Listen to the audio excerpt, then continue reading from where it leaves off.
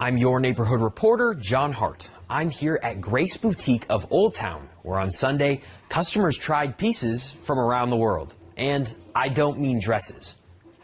For 17 years, Grace Boutique of Old Town has been known for its wide selection of dresses and gowns for wedding events, proms, and more.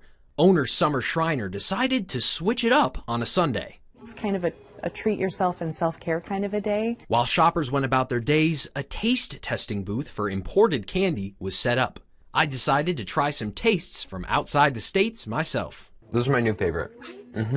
I feel like everyone is just under so much pressure right now, and everyone's feeling the pinch and feeling the stress. So we really wanted to kind of host something where everyone can have a little joy, have a little relaxation, bring a little calm into their day and into their weekend. Schreiner highlighted that Old Town Lansing is a special community for small businesses trying new things, and it has helped her to think outside of the seams. Old Town is such a special place to me, and we like to be able to provide something different, bring in something really special that our customers aren't going to be able to find or experience somewhere else. So that's really important to me, and I love to do it.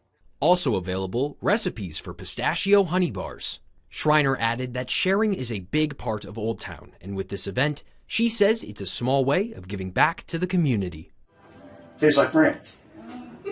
Schreiner says they'll be hosting more days like this again in the future. Reporting from Lansing, I'm John Hart.